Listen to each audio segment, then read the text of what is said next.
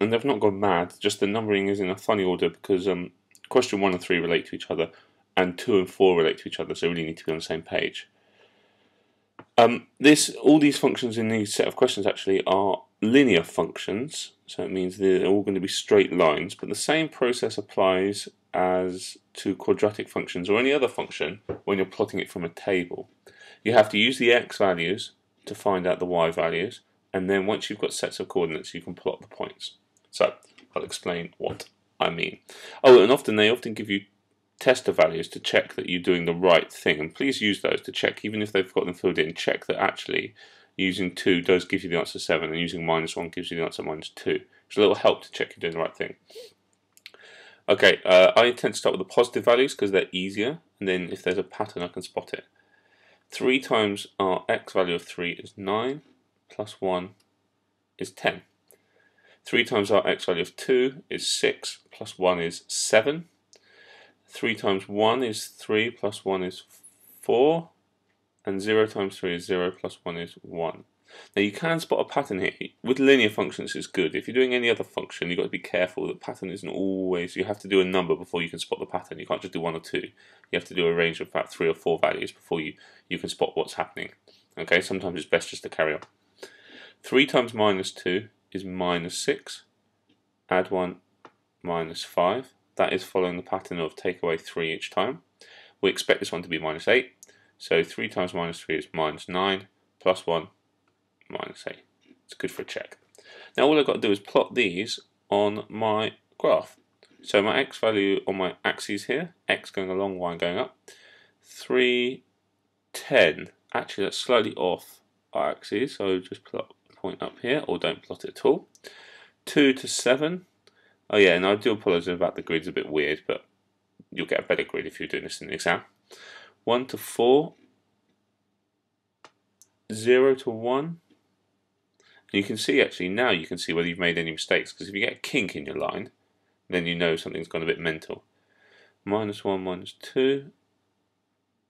-2, -5. And -3, -8. It goes like that. Okay, and then all you've got to do is join your points up with a nice straight line and draw it a little bit longer, because actually this graph, oh, you should label it as well, y equals 3x plus 1. Because your graph does actually carry on. You've only looked at x values from -3 to 3, but we could have looked at x values at 4, 5, 6, 7, 8, 9, and -4, -5, -6, -7 going the other way. So actually the graph does carry on. Okay, important to do that. Let's move on. This time they're in the reverse order, just because it's the easiest way to do. So let's complete the function first. Again, we've got some tester values, and then we're going to plot it in the axes. So y equals 2x minus 5. Well, double 2 is 2, take away 5 is -3. Good. Okay, so we've got the right method. 3 times 2 is 6, minus 5 is 1. 2 times 2 is 4, minus 5 is -1. It's going down in 2, so we think this one should be -5 and -7, -9, -11. Let's check. 2 noughts, 0, take away 5, -5. 2 lots of -1 is -2, -5 is -7, and 2 lots of -3 is -6, -5 is -11. Okay, so filled in nice and easy. Let's plot this on our axes. 3, 1, 2, -1, 0, oh sorry, 1 -3, 1 -3, 0 -5, -1 -7. Again, you can spot if there's a kink in your graph, you know you've probably made a mistake. -2 -9, and -3 -11. This is why they're called linear functions, or linear graphs, because they actually make a straight line. Let's plot these with a nice... And this point's slightly out, that's just because I think that's actually because my axes are slightly badly drawn. So actually this point is a little bit messed up. You'll just have to, your grid you get in the exam will be right. This point is right. It's if it's way off and you have a big kink in your line, then it's a mistake. Okay. Okay, let's look at the last question. Very similar one, except we've now got half x plus 7. So let's check how it works. If x is 2, halve it, which is 1 plus 7 is 8. If x is minus 2, halve it is minus 1, plus 7 is 6. Yep, so I know the method. So halve it is 1.5, that makes 8.5. Half of 1 is a half, or 0.5 makes 7.5. Half of nothing is nothing plus 7. It's going down in steps of a half, going from right to left. Minus 1, so that's going to be 6.5. And half of this is minus 1.5 is going to be plus the 7, 5.5. So let's plot this on axes, being careful because we don't have halves on our grid, we just have to work out what that is. 3 and 8.5 is just off our grid. 2 and 8.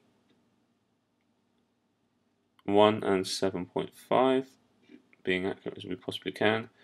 0 and 7 is quite a shallow graph, the gradient's only half this time. Minus 1, 6.5. Minus 2, 6. And minus 3, 5.5. Let's try and join this up.